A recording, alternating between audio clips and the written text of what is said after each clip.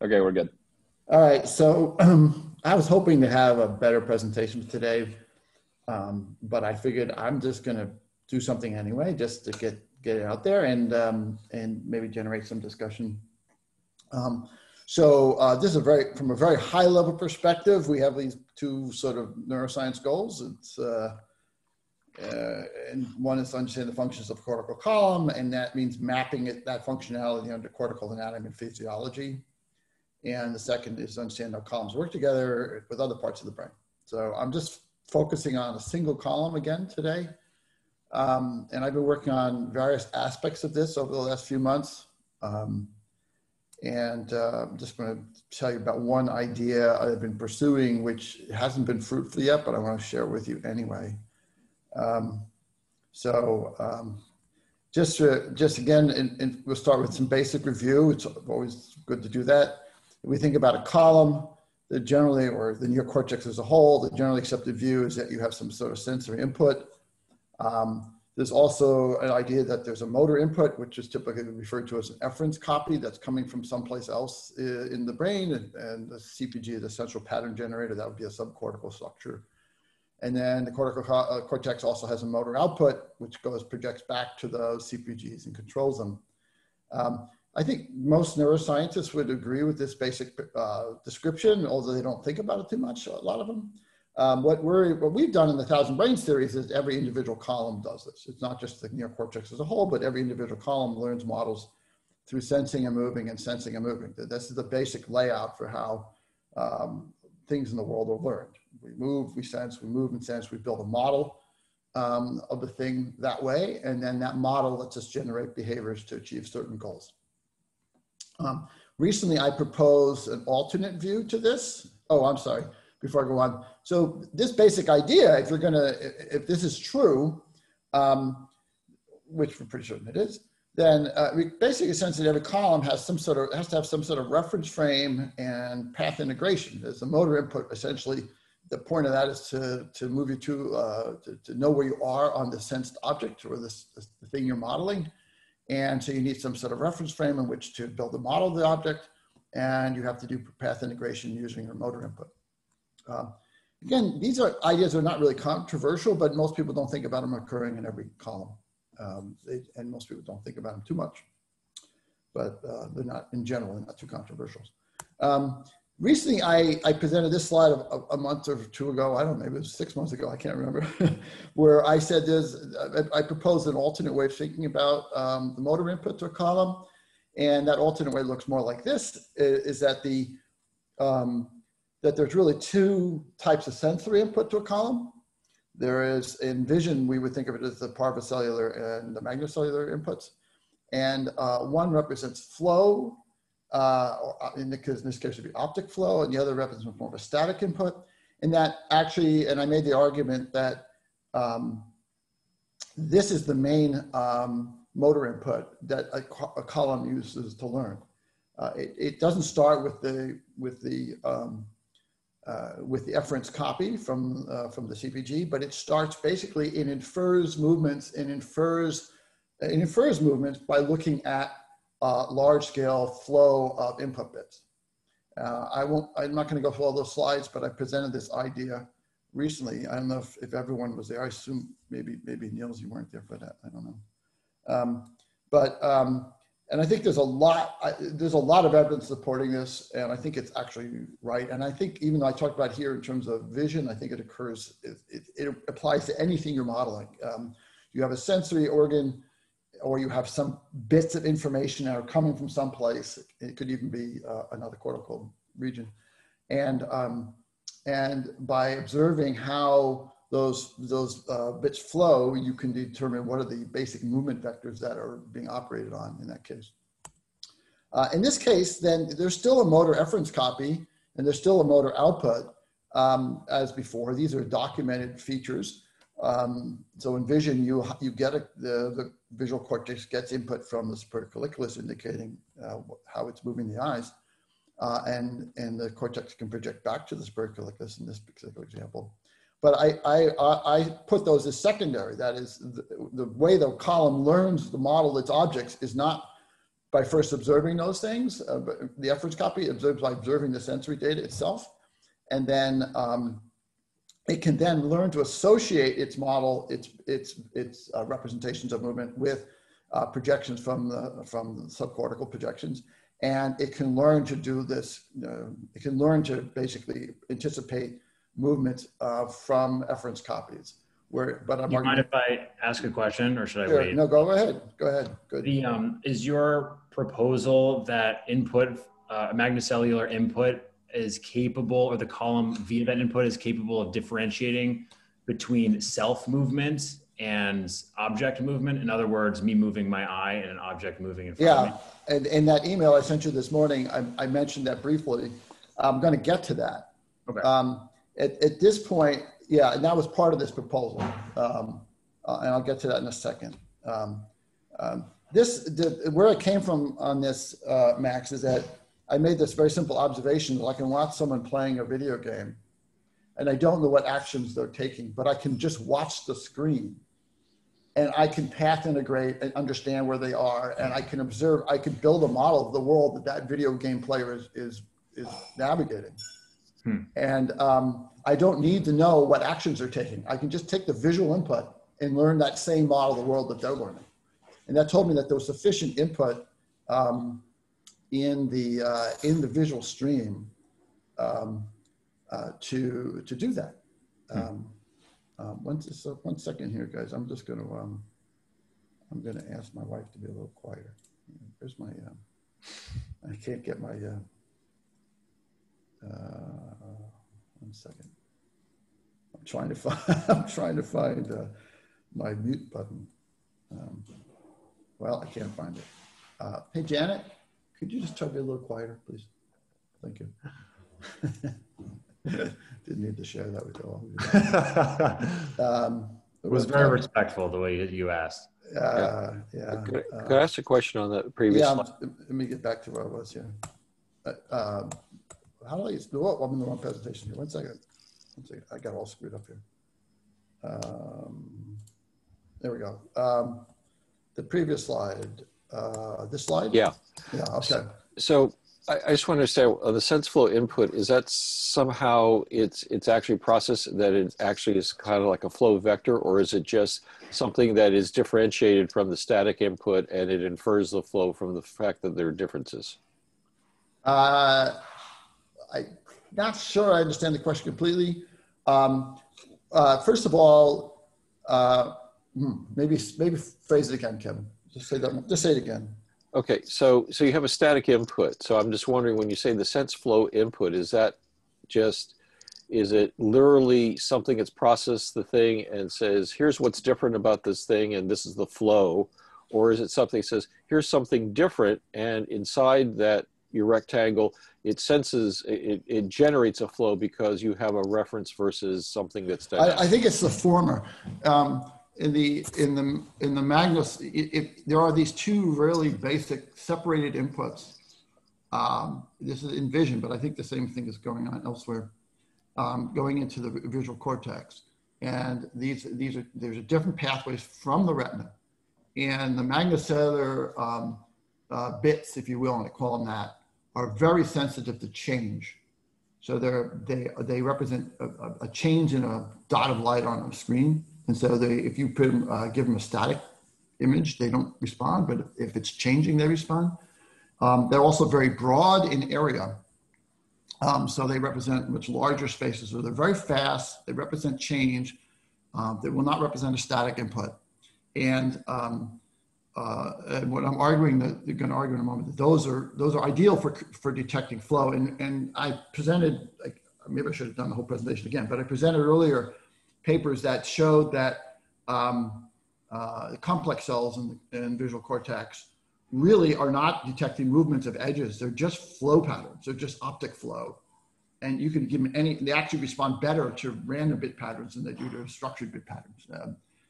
They're really just determining flow. So on its own, you don't need anything else. You just look, this magnocellular pathway says, hey, I can detect when there's large flow patterns over the visual field. And the parvocellular cells are the opposite of that. They do respond statically, They're slower responding, so they wouldn't be triggered very easily if something was moving, and they are much smaller receptive field sizes. Did that help you?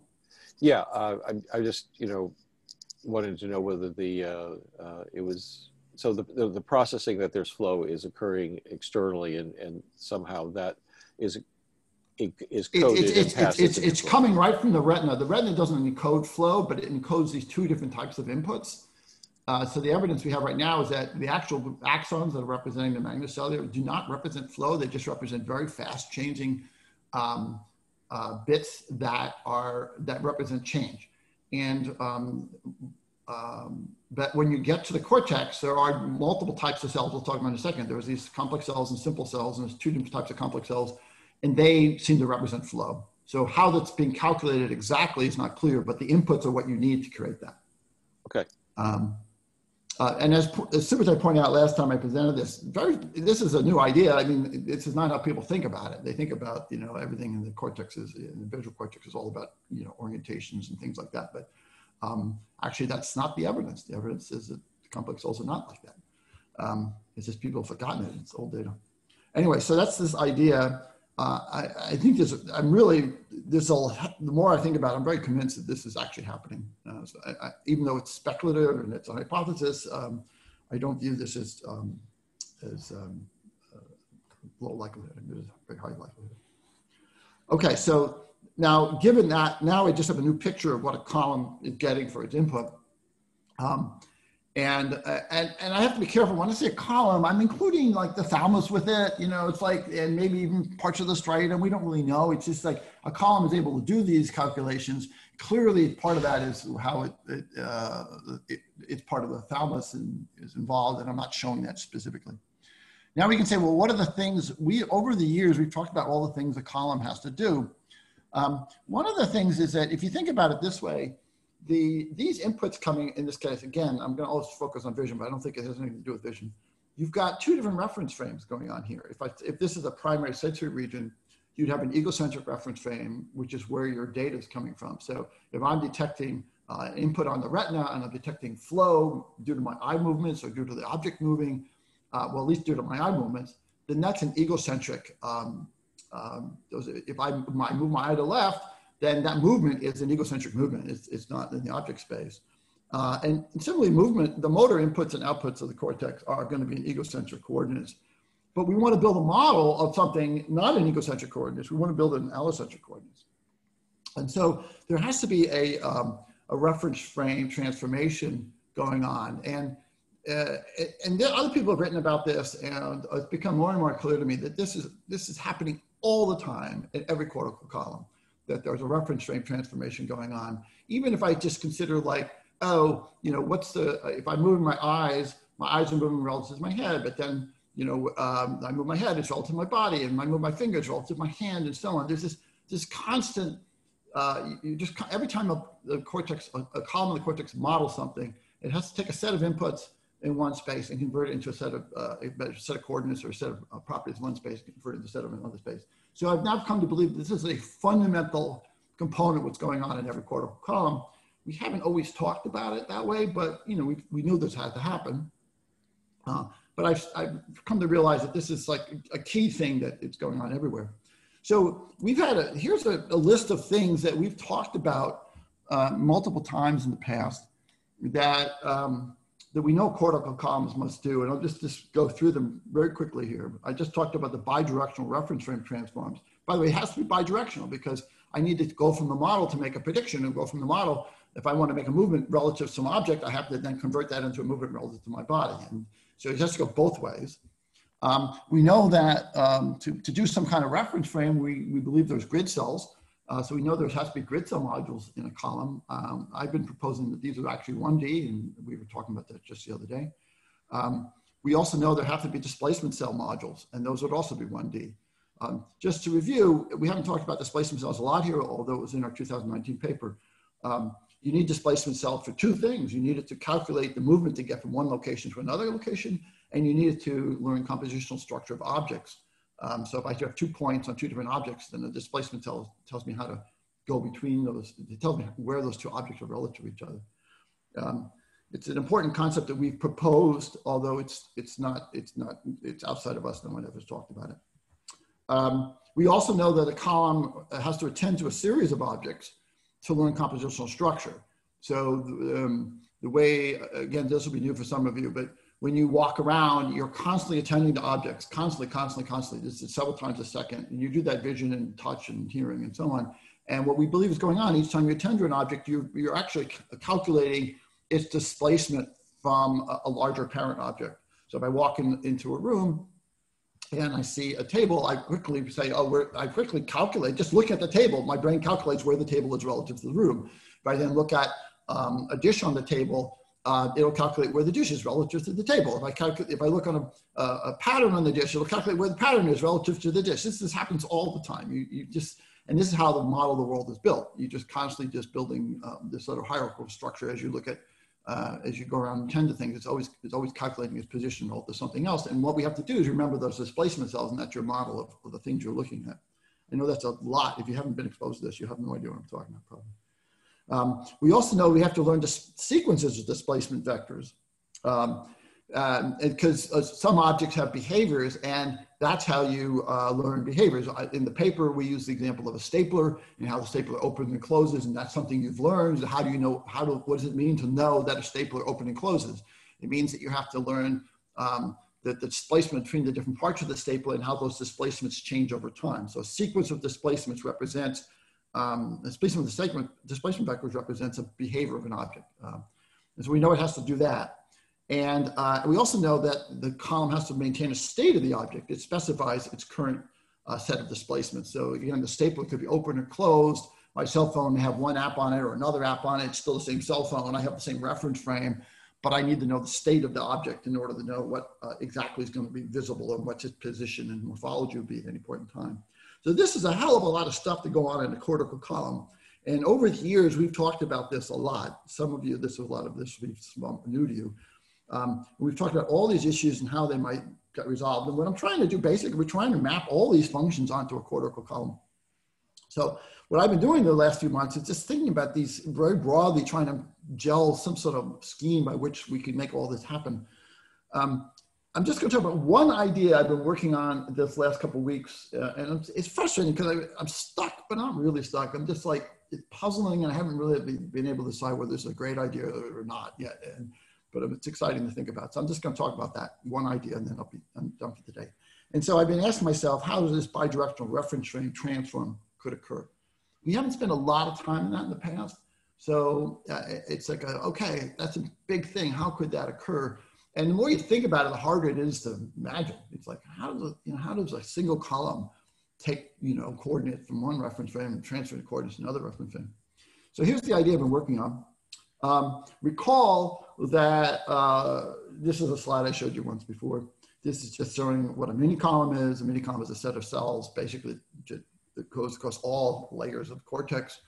And the hypothesis that I had proposed that minicolumns represent a 1D movement vector. And the complex cells, these are cells that respond to movement in some direction, represent a velocity in a 1D movement vector. It's like, okay, my eye is moving this way, or my body is moving forward, or it's going at some angle. Some complex cell will respond to that, and it represents movement in that direction. And so a minicolumn that basically represents a 1D movement vector. And so therefore we would expect in a minicolumn, we perform path integration and we calculate displacements. This is a really nice idea. However, there's a problem with this idea. And if a minicolumn contains some cells that are egocentric and other cells that are allocentric, which by definition, since all the cells are minicolumns, that's going to have to be the case. Because we know that the inputs to this column are going to be in egocentric form, and we know this is going to build an allocentric model. Then all the cells in the minicolumn cannot have the same basic orientation preferences. They all can't represent the movement in the same direction because, how I move on the object is going to be different. If I'm moving straight relative or turning left relative to an object, it might be in a different dimension depending on the orientation of the object. So it's essentially would suggest that one of the basic principles, I think people think about minicolumns, they say, well, all the cells in the minicolumn in B1, for example, all have the same orientation preference. And this would say that can't be true. Now, there's a whole bunch of caveats here. First of all, when they talk about that, they're talking about less than 50% of the cells, a little bit less than 50% of the cells. The other 50% of cells, they don't know what they do at all, so they're not doing that. But one of those older papers that I talked about before, which was talking about the flow idea, pointing out that they found sometimes cells, complex cells that had a different orientation preference than, let's say, layer 4 cells in the same minicolumn. It's not like, you stick the probe in and the idea is that all these cells have the same orientation preference. That's not true. And it may be true under artificial conditions, but they really found some evidence under some conditions that's not true. They find that they're completely different. So this would be an important sort of a guess. And so the idea I'm working on right now is this idea that perhaps the upper layers are allocentric and the lower layers are egocentric, meaning that we're converting a movement from one into another. It's sort of in the minicolumns. And let me just give you one more slide. Just to remind you, this maybe get back to something. This goes back to something I showed earlier. These are complex cells in V1. And these are representing their cell responses. And the important point of this slide is that the cells in the lower layers have much broader receptive fields in general than the cells in the upper layers. These cells in the upper layers also tend to be much more end-stop, meaning the darker they are here means that if the input gets even wider than they're shown, it gets a bigger, wider amount of the retina or wider amount of the visual field, the cells stop responding. They say, I only want to respond to small things that are moving. I don't want to respond to big things that are moving. Whereas the lower layers tend to be like, we want to respond to big things, and the bigger the better. And so the idea that I proposed before and I'm working on again now is that these lower cells, the lower layers, essentially imagine they're representing the broadest receptive field possible.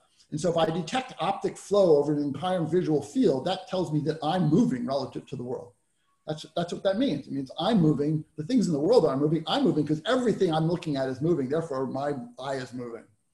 Whereas if a small part of the receptive field is moving, I can't be certain what that represents. If it's end-stopped, meaning then it means that if, like the darker ones here, that tells me that the thing that's moving isn't over the entire receptive field, because if it were, then that cell wouldn't be responding. So it says I'm looking at something that's in a much smaller part of the receptive field, and I only want to focus on that. Now, this gets back, I think the question you asked Kevin, early Kevin, is like, well, under what conditions would these things agree and what conditions would they disagree? There seems to be a possibility of calculating something here. I can say there's something that's moving that's a small part of my receptive field, but my large part of the receptive field is not moving. That means I'm not moving, but the thing I'm looking at is moving. That's like, okay, that means the thing that I'm attending to is moving, but it's moving not because I'm moving, because if my lower cells were not active, but only the upper cells, then it would say, yeah, that's got to be something, the thing I'm attending to is moving. That's movement of the object. And so I've been trying to think through the different combinations of calculations you can do here under, as graded cells, these cells are graded responses, then, what can I calculate based on how much I'm moving in a particular direction to the lower cells here versus how much the thing I'm looking at is changing. And under different orientations, if the upper cells represented some sort of allocentric movement vector, then the amount that, how much there'd be a varying grade of differential response between these upper and lower cells. Perhaps this will become clear. I mean, what did I say here? Let me see here. First, I want to point out that this is sort of a ubiquitous property of the cortex, these large and small RFs, meaning receptive fields in the upper layers are small and the lower layers are large. This is a huge clue. This is not there for nothing. This is like a ubiquitous property of the cortex. It must be there for a reason. It's an important thing. It's a huge feature of the cortex. And now I already said what I said a moment ago. End-stop small RF represents movement of a subset of the field of view. And the question is, can the differential firing of of large and small RF complex fields be used to perform reference frame transform? That is the idea I'm working on. Here's one more slide to talk about it. This is sort of the standard view of how a V1 cortical column looks, where in one dimension, so we're looking at a slice of the cortex here, a cortical column. In one dimension, you see a change of orientation. It's in one dimension, But if you go in the other dimension, orthogonal dimension, we have what they call iso-orientation slabs. All the cells there seem to respond to the same basic orientation. So we've talked about this quite a bit. I've even proposed how this could play a role in learning voltage-controlled oscillators for grid cells. But this is a pretty standard feature. We see, what I'm exploring the idea now is this different thing. It's the idea that the lower layers have ego movement vectors. That is, these layers 5 and layer 6 cells that respond to these broad areas. And the upper layers are somehow allo movement vectors.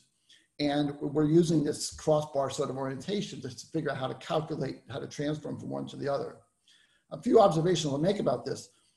Because we see these slabs and they're very prevalent, there must be mechanisms that make it happen. This is not going to happen on its own. So there has to be a cellular mechanism to make these things behave this way. Whether it's an inhibitory cell or not, we don't really know yet, but it's not something that's going to happen on its own. And so that's an interesting question, because if we can figure out what that mechanism is, then I can ask, does that mechanism apply equally to upper and lower layers? Do we see a difference in how that works? It's likely that slabs play a functional role. I've already said that. It's not like they're there. The brain wouldn't be organized this way if they didn't do something. And then the question I'm asking, could there be orthogonal slabs in upper and lower layers, which is a very speculative idea. No one's proposing that generally, I think. But as I said, there's evidence that there are differences, that the lower layers do respond to different orientations of the upper layers. Under most experimental paradigms, you wouldn't notice that, perhaps. So if you just, an anesthetized animal and you expose it to some, sinusoidal grading, you might not see that. It requires, actively attending to objects at different orientations. So I said there is evidence for that. And so the question is, could this be calculating the reference frame transformation? Remember the paper I reviewed a few weeks ago or a month ago? I forget who the authors were. I think was it Burgess? I can't remember. There was a review paper about the vector cells and the different types of vector cells, object vector and boundary vector cells and so on. And they had this proposed sort of, I don't have the picture with me right now, but they had this proposed way that you could convert between reference frames of like allocentric reference cells and egocentric reference cells. And they argued that both types, vector cells, and they argued that both types of vector cells exist. They give evidence for that. It says, there's these egocentric vector cells and these allocentric vector cells, and they propose this sort of almost like a crossbar proposal. It looks very much like what I'm showing here on the right, where as a mechanism for how you could transfer between allocentric and egocentric reference frames.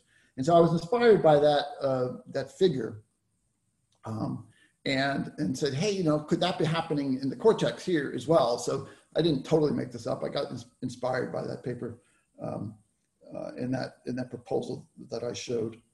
So I'm trying to walk through the mechanisms by how this might work and what kind of calculations you could do based on these sort of differential observations of movements in the upper and lower layers between the upper complex cells and the lower complex cells. And it's challenging. It would be fun to sit at a whiteboard with a few of you to go through this and try to walk it through, but I'm not going to do that. I don't know how to do that today. So anyway, this is the idea I'm working on. I would say it's highly speculative at this point in time, but I think there must be a very, very basic mechanism for doing reference frame transforms that ties into the whole minicolumn hypothesis that minicolumns represent movement vectors, because I think that's true. And so there's got to be an answer lurking here that looks something like this. So that's the end of my speculative presentation. How do you think kind of location representations fit into this?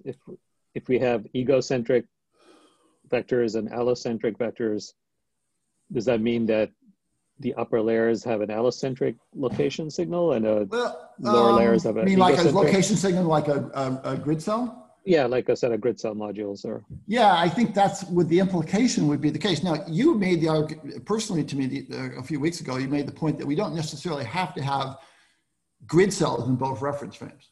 Right. But we do have to have grid cells in the allocentric reference frame. That's the basis of the model. I think that's I think that's correct. I'm not sure, but I think that's correct. But we don't have to necessarily have grid cells in the egocentric reference frame. So the thing I'm thinking about right now is, can I convert a movement vector on its own? Just like, hey, I'm moving this amount in this direction relative to my body.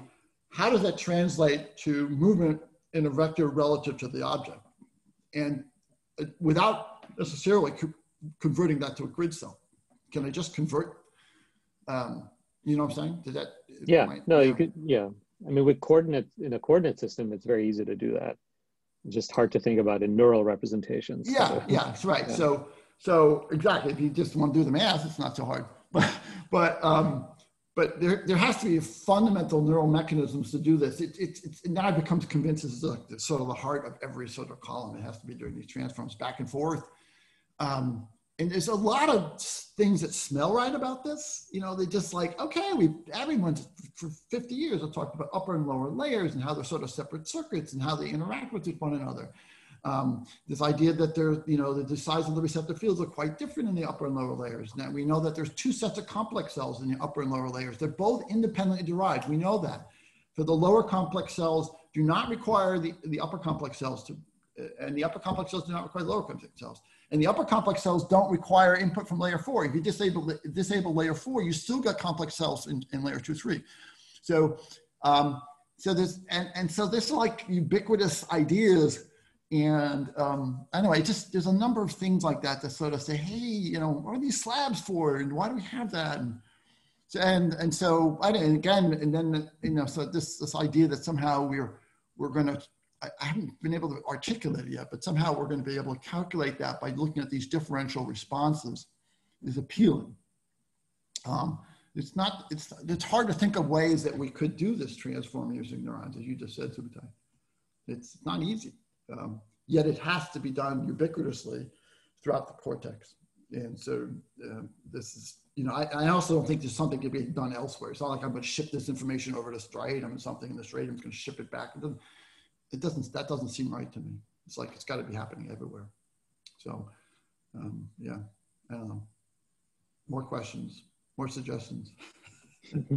It's interesting what you were saying before about the experiments being done in static paradigms. I think there's a bunch of evidence now that as soon as you start introducing movement and things like that, all of those classic receptive field properties just go completely out of whack. And I've heard this also anecdotally from neuroscientists. They just don't know what to make of it because any theory they had doesn't hold anymore. As soon as the animal is allowed to move, almost doesn't matter what the movement is, all of these response properties just go completely wacky. Well, it makes sense. Again, if you think about, like, I'm an experimentalist and I have an anesthetized animal and I'm trying to figure out or even if they're not anesthetized, I'm just showing them, sinusoidal gratings or bars that are moving or something. What they would classically do, obviously, if I have an end-stopped complex cell on layer 3, if I show it a large bar, it doesn't respond. So they should narrow the bar down and say, oh, look, it responds at this orientation. And then they go down to the lower layers and they say, oh, look, this cell responds much better if I make it wider and I move it, And so they're basically changing the input to match, and that's what you're going to get. It's like until you have this different. It's the idea you have a differential response between that's the thing I'm working on. Well, how do I use the differential response between the upper complex cells and the lower complex cells? So I'm trying to imagine an object, and I'm rotating the object, or I'm moving my eye over the object. The object's moving on its own. What would be the differential responses of those two cells? And what could I infer from that? There's been some interesting neuroanatomy studies that are consistent with some of the stuff you're saying. They've shown that layer 5 output cells, contrary to the canonical layer 4, layer 2, 3 to layer 5 flow, the layer 5 output cells fire first before layer 4, and they get direct thalamic input. And if you inactivate layer 4, they still fire. So there's an interesting idea that they're their own independent processing stream of egocentric, maybe. I think that is the classic view. There's an input from the thalamus to the lower layer 5, right at the and And that would be the thing that generates that complex cell response, right? And what I think, and layer 5, of course, is the motor output layer, right? Yep. Right. So what I think is going on there is it's very quickly deciding, okay, we're detecting a flow in a certain direction. There's a spatial pooler, like you look at this figure on the screen here. You know, we talked about the different iso orientation. Each of these divisions I'm showing on the lower layer would be a different movement vector. So with the cortex is saying, okay, given all my flow patterns, I'm going to do like a spatial pooler thing and figure out what I'm coming up with a set of flow movement vectors. And so each of these slabs, if you will, would represent a movement vector. That's basically just a complex cell. And that complex cell, you can now project right back to the CPG and say, I'm representing the movement you just did. I'm representing the movement you're performing right now. Your eye is moving and I'm representing it because I'm firing. And so we're going to learn the connection between layer 5 and the CPG. We're going to say, okay, the layer 5 cell is representing this movement as detected by flow. And we're going to form synapses to the CPG that's performing that movement right at that moment. And so this is how the cortex learns to control movement, by saying, I've modeled the movement. And now here it is. Let's form connections to whoever cells that are making that movement happen at this time. So it's a way of, we don't have to assume any knowledge of what the CPG looks like in the cortex. It just projects it. I think I went off on a rant there, but yeah. So I think, Max, this is just review here very clearly. There are 3 areas that in a cortical column we get input from the thalamus. There's layer 4, which clearly gets the parvocellular input. There is a lower layer 3 and a lower layer 5. And what we have speculated is that the lower layer 3 and the lower layer 5 are getting magnocellular input. Although I don't think we had evidence for that. But that's what I'm speculating, because that would explain why those cells or complex cell behaviors exist. And they don't, as you said, they don't require layer 4. If you disable layer 4, yep, these complex cells still respond. So this idea, you're right, this idea that flow from 4 to 3 to 5 and stuff, it's true, but it's not necessary. Yep. It's not a requirement. So it's again, this idea that the cortex is figuring out these movement vectors on its own. It's doing a transformation on its own. And then later, it can, then it can take the input to layer 4 and start using that as like, okay, what am I seeing at this location? After I've done my path integration, or if they know where I am, what am I observing at that location?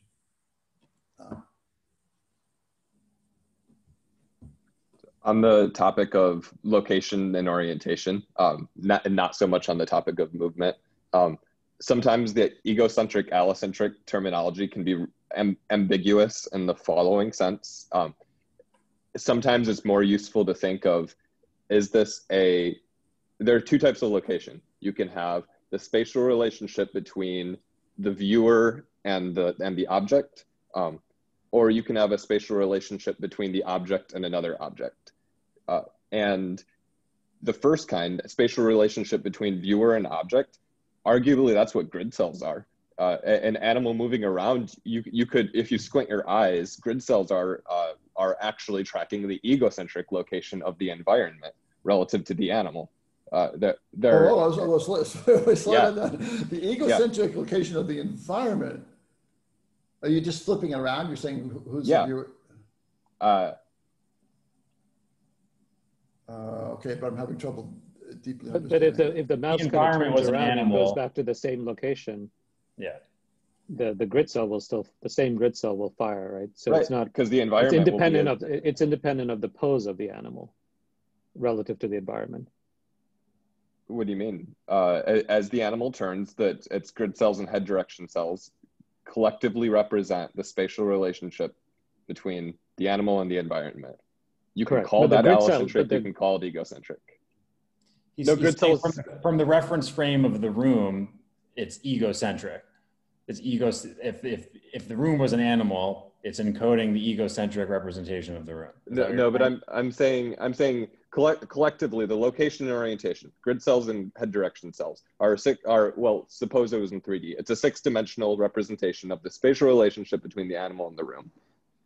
And if you split it apart, yes, the grid cells on their own are more allocentric. But yeah, that's what I was saying. Yeah. Yes. The grid cells on their own. It's like the system has decided to split the 6 dimensions into something that is allocentric. But fundamentally, the spatial relationship is between the animal and the room, and that's like one fundamental type of spatial relationship. The other fundamental type is between 2 external objects, between the logo on the coffee cup, the carpet in the room, and sometimes it's more useful to draw the line right there, as like that's how you, rather than thinking egocentric and allocentric, think of external spatial relationships and spatial relationships between you and the outside world. Hey, Mark. Yeah, Marcus, go on. So I actually don't like using ego and allo, and when I've been taking notes on this, I haven't been using those. I put those in this presentation so that it would be easy for other people to understand. I've just been thinking about it, and I'm wondering how you think about this. And I'm bringing this up to say this sort of address what you're thinking. I'm thinking there's just reference frame 1 and reference frame 2. It's like, Dr. Seuss, thing 1 and thing 2. And I need to go back and forth between 2 reference frames. I don't really care what they are, because in where columns and what columns, other columns, who knows what they represent? They're not, it's just between 2 reference frames. And this seems to be like the thing I have to do everywhere. And of course, it could be abstract things too. So yeah, to me, that's a much cleaner way of thinking about it. Then we just define what thing 1 is and thing 2 is, and now you have the. Okay, so maybe I can start doing that, because I didn't do that here, because I just wanted it helps initially to start thinking about like, oh, what are you talking about reference frame 1 and reference frame 2? It helps to think about ego and allo as a sort of a placeholder for that. So if I just started doing that, Marcus, would that sort of address what you're talking about, or are you talking about something different? No, I mean, that's good. I got that would make sense. That would work. So I wanted to draw this distinction because now using this terminology. So one thing where Jeff Hinton's work kind of changed over the years was back in the 80s. He would talk a lot about both types of representation, the viewer-centric one and the object-centric representation, and these 2 types. And one interesting change that happened when capsules came along is he no longer has the object-centric representations in the neurons anymore. Sorry, he no longer has them in the activations. That information is only in the weights. The spatial relationship between parent objects and child objects, spatial relationships between things is only captured ever in the weights. And so like a capsule version of the brain or whatever wouldn't require neurons to represent allocentric locations. But I have to make allocentric I have to do calculations in the allocentric space. Like Yes. I want to get from point A and point B in an allocentric space. I have to be able to calculate that. Right. I mean, it's not like, and therefore, to me to do that, I think I need activations. I can't just say there are no activations. It's, you know what I'm saying? Yeah. So I think that, yes, I can tell you where that would fit into capsules, but I'm sort of changing the subject a little bit too much. Okay. It's almost like they would represent that as part of the state of the object. They would have like they call them instantiation parameters, and they would update the state of the object in a way that captures whether the stapler's opening or the animal's moving its limbs, or sorry, the object you're viewing is moving in some strange way. That's the best I can say there. I think that there is a nice insight in capsules that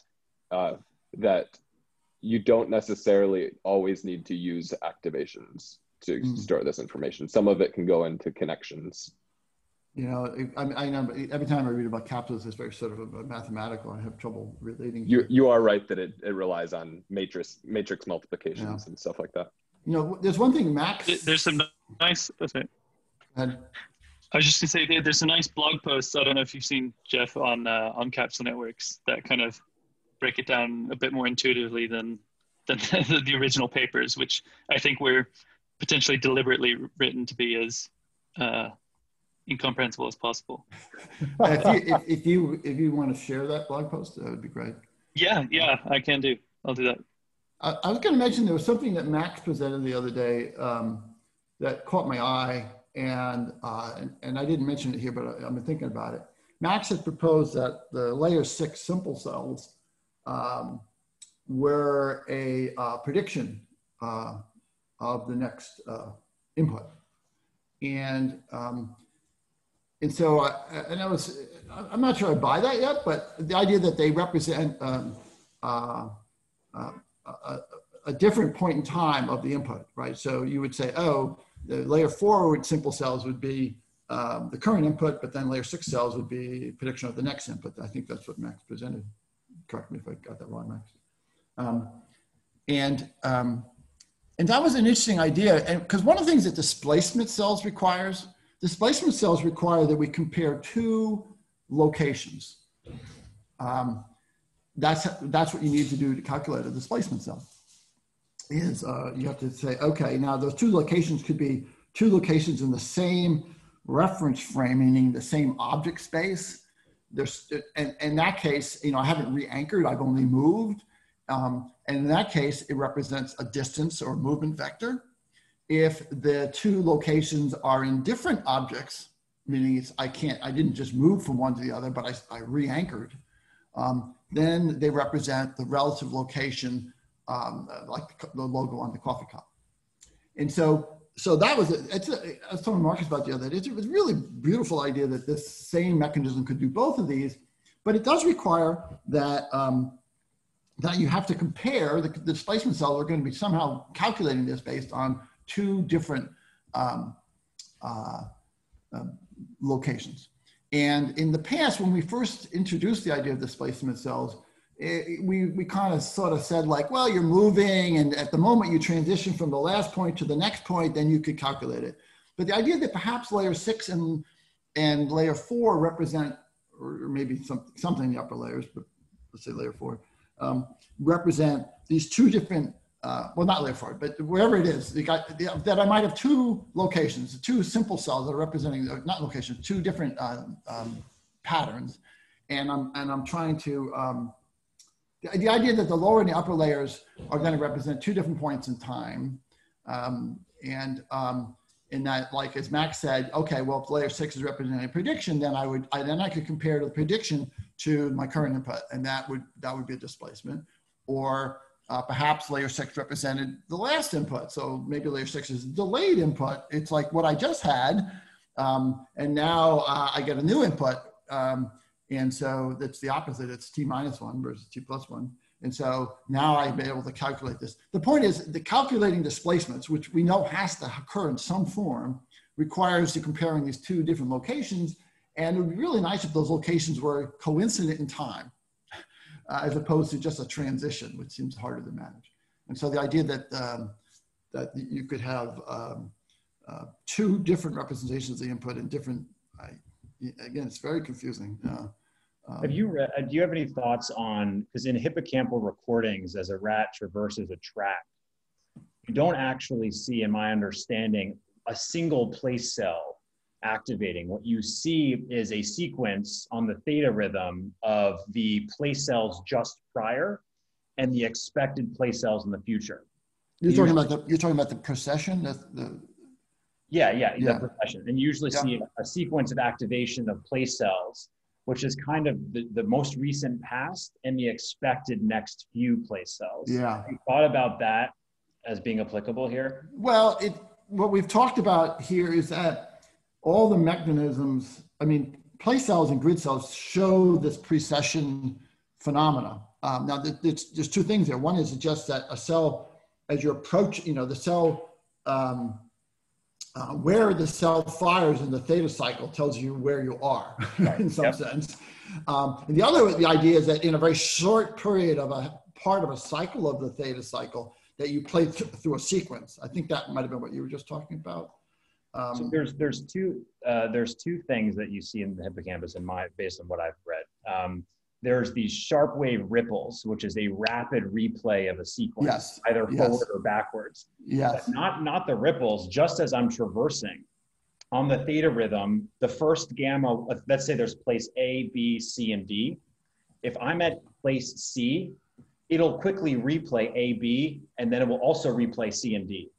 And the C will be at the center of the theta rhythm, but it's actually playing both what is behind me and playing what's in front of me in a single theta cycle as I'm traversing a track. But there would be different cells that fired then, right? Yeah, it's correct. It's different. Yeah. It's different place cells firing. Well, you can call it as a sequence, or you could just say these place cells are firing early and these place 100%. Cells are firing late. Well, I think where I was going to get with this, everything that we've ever read about how grid cells come about, and place cells, but is that it requires this differential firing frequency, theta frequency. There's this idea that, you know, the prominent mechanism is you got two cells that are firing in lockstep in theta, and when you're moving, one starts firing a slightly faster, very slightly faster rhythm, and therefore which cells are in sync and which cells are out of sync it changes, and this is the basic way that grid cells come about, and that explains all the precession stuff that people observe. So I kind of buy into that, and so I think that's going on here as well.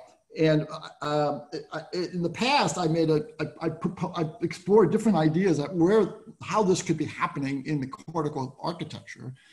I'm not happy with any one of those at the moment, but I do think it's when I say that a cortical column has to create, you know, an allocentric grid cell, my assumption is that it's doing that using a mechanism where there's essentially a beating effect between two theta rhythms. That has to exist here. And whether there's this one idea is that you have a set of cells each firing at a different phase in the theta rhythm, and that requires a set of cells. And there's another idea that each dendrite branch on an individual cell could be firing at a different theta rhythm. That's another proposal that people had. So I think the verdict is still out on this. Yep. It's, you know, but it has to occur somehow, some way.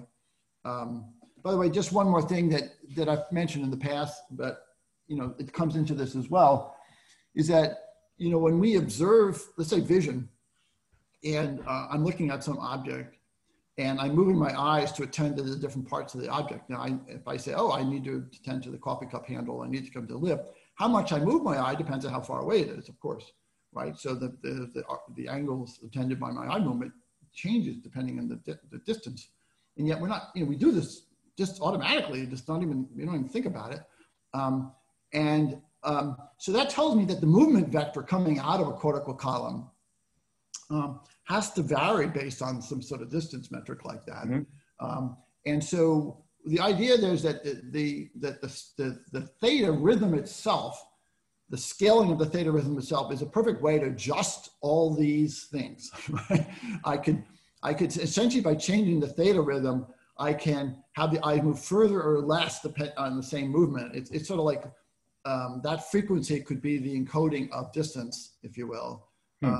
And we do this. Another example we've given is like, you know, I can pick up a coffee cup, but then I can pick up a little demi-tasse coffee cup, which is small, but it's a small version of the coffee cup, but I can still manipulate it just like I can do the bigger cup. So how do I do that? You know, it's like, you know, it seems that this inherent ability to scale is an important capability. Another example is like you can write your name, you know, with a large lettering, or you can write it with a very small lettering. It's the same motor behavior, yet somehow I can make it big and somehow I can make it small. Right. And so it's not like I've memorized it big and small.